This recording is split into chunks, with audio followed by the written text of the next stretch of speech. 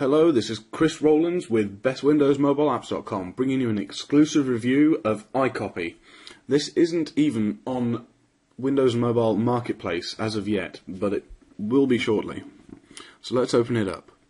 This is a program for taking a variety of pictures and then saving them all into a PDF file together, which is incredibly handy for when you want to send a whole bunch of photos to someone else over the internet. It's good for keeping them in one place. So you can take photos by either clicking on the icon there, which says in small writing, take a photo, or the soft key down here.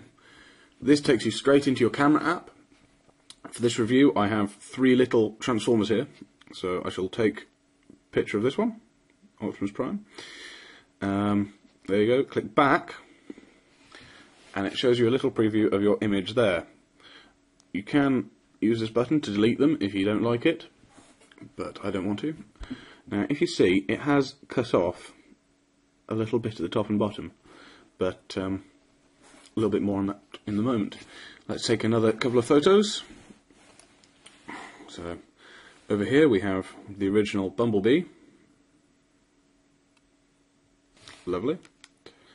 And then a third picture,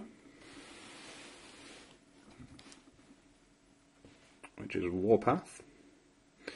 The names of these transformers is not at all important for this review, but no harm. When you have more than one image, you can use these buttons to scroll between them. Again, they have cut off some of the picture. Now, going to menu, you can add existing images and send the PDFs, but I've found that those tend to make the application crash.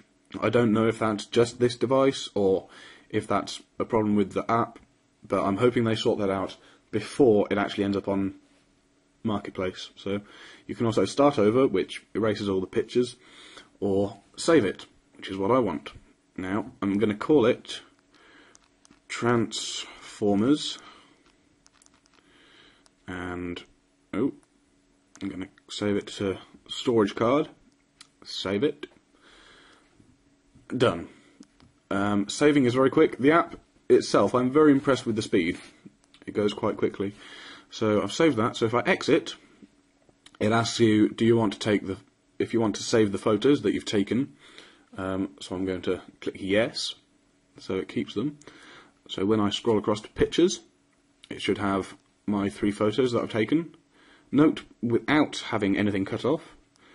And then when I go across to my Documents tab, which is just a feature of HTC Sense, not something that comes with iCopy, I can open up my PDF, fit to screen, and there you have it.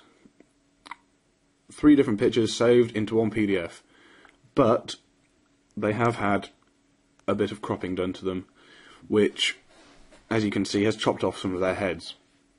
This is because they try to make it fit into a square.